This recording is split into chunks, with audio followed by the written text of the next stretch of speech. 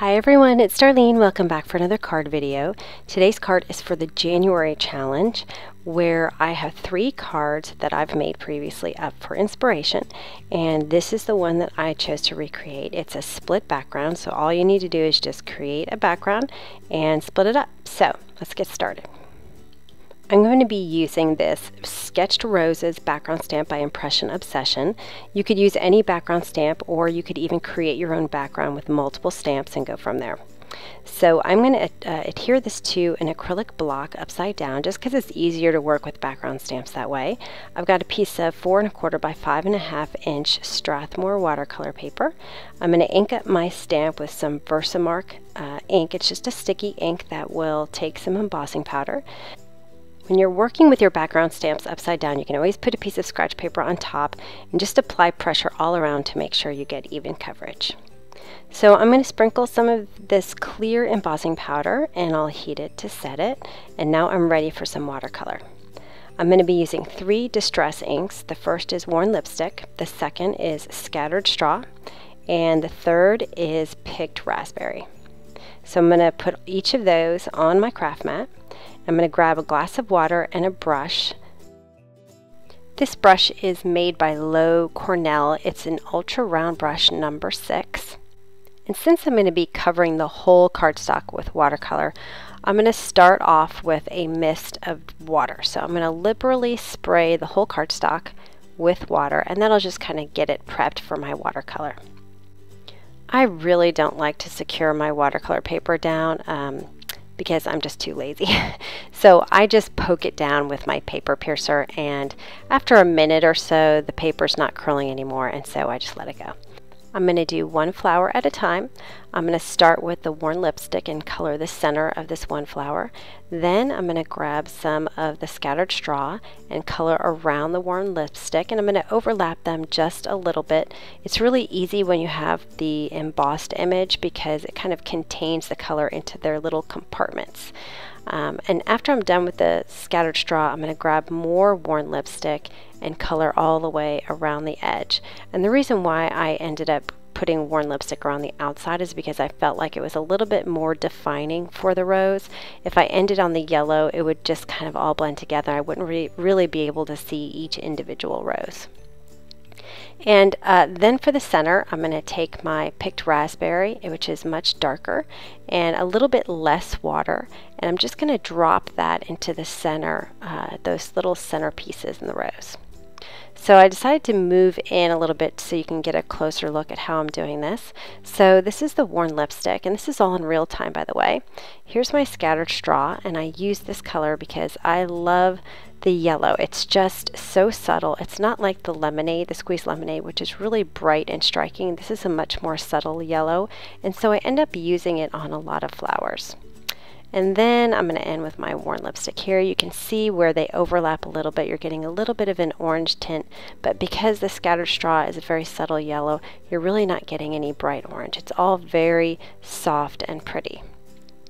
So it's a little hard to see some of these roses individually because they all sort of run together, and that's the look of the background. But if you kind of look to the side and just sort of guess, it doesn't have to be exact since the edge of the flowers are all going to be the same color. So if one gets colored before another, it's no big deal, and you can always go back and change things too. That's the beauty of the watercolor. So I'm going to grab a little bit more of that raspberry and just drop it in. You can see how pretty that looks. So I'm just dropping it into the little areas in the center. I chose this brush because it has a very fine tip and it will allow me to drop little bits of color where I need to.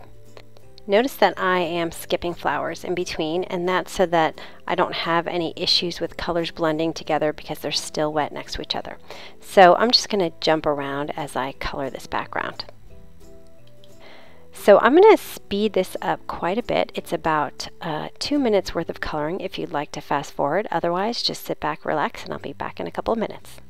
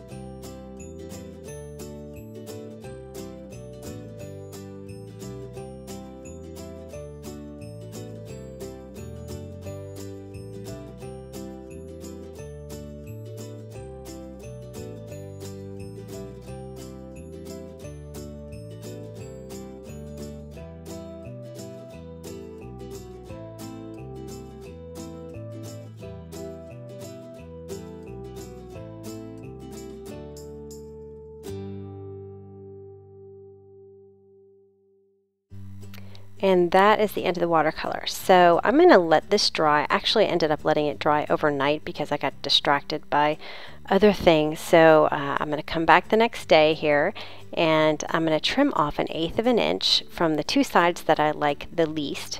And that's because I want a 1/16 of an inch all the way around the card. So I'm just going to cut off 1/8 on each side. And now it's time to cut my pieces.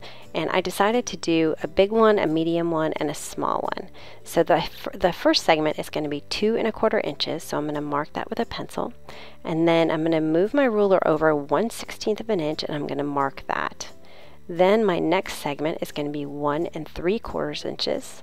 So I'm going to mark that with my pencil. And then again, I'm going to mark 1/16 of an inch next to that.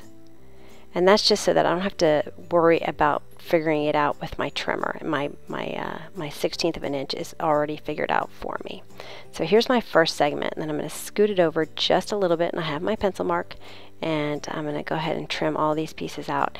And I talked about this trimmer the last couple of videos. I'm actually really enjoying this trimmer. It's really nice.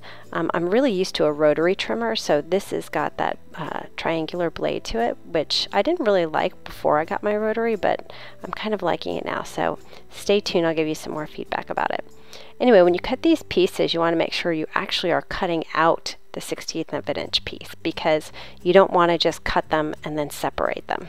If you do that, you won't have the continuity of the design. Okay, so I've got the sentiment from Altenews Oriental Orchid set, and I'm going to split my thank you word, thank at the top and you at the bottom. So I'm going to cover the U with my surgical tape, ink it up with some Versamark ink, and then I have my Bazzill 40-pound vellum, which I love. It's the perfect thickness. And so when I stamp this down, I'm going to forget to take off that surgical tape, which is really bad news. So I don't realize it at the time. So once I put my embossing powder on there, you can tell I'm like, oh, okay, what is that? So I grabbed a paintbrush, and I tried to scrape it off with the paintbrush, but then I accidentally scraped off some of the K, and so I'm like, all right, forget it, I'm just going to start over. So I inked it up again, and I'm going to this time get it with some black embossing powder on it. There was some pieces that I'm not sure what happened. It was still sticky on the right hand side. So I just took my brush and I brushed away all the pieces that I didn't want to heat, and that just works fine. So brush that away, and then I heat it to set it. Now, if you have a Stampin' Up! Heat tool, it has 2 settings, and what I do is I put it on the high setting, and I hold it on the high setting for about a minute off the cardstock, and then I put it on the low setting when it's nice and hot, and then I apply it to my vellum, and it works great. So it doesn't take very long to heat up. And so I'm going to just repeat this for the U. I put the surgical tape over the thank, and now I've got my black embossing powder on the U, and I did have to brush away some of the embossing powder from that as well, and then I heat it to set up. And now I'm just going to trim the bottom so it's even at the bottom and the top. And then I'm going to grab my pieces. Now I want to make sure I don't make a mistake here. So I'm going to put them all on my card to make sure they're lined up in the right direction. I'm going to take my largest segment, and I'm going to wrap this vellum around just really carefully and really press it really nice and tight with my fingers right around there. You could use a scoreboard and score it and fold it, but that would seem like a lot of work. So I'm just going to fold it by hand, and I'm just going to trim off the edge on the back. And once I have that in place, I can then fold the other side. You want to do it when it's nice and tight, so you're holding it really tight on the right hand side while you wrap the left one around, and then squeeze it nice and tight with your fingers. And I didn't feel the need to adhere the front at all. So all I did was I took some HEG tape runner and I put it on the back, and then I just adhered the vellum to the back. You could hide some glue dots behind the sentiment if you really wanted to secure it into place, but I didn't think it was a big deal. So all I'm doing is just wrapping it around with some tape runner. And now I'll put my pieces on my card base. This is a Hero Arts 4 1/4 by 5 1/2 inch folded note card. I love these note cards because they're white on the inside, so I don't have to worry about doing anything to the inside for my message. Now the key here is to do the edges first. So I'm going to do my wide piece on the very right hand side and just make sure I have the same amount of black on the top, the right, and the bottom. Then I'll move to my left segment and do the same thing, top, left, and bottom. Make sure they're all equal. And then as long as you cut it right, it should work perfectly right in the middle, and just even it out on both sides. and just press it into place. And that is the card for today. So I hope you enjoyed that, and I can't wait to see what cards you create for this challenge. I'll see you next time. Thanks for watching.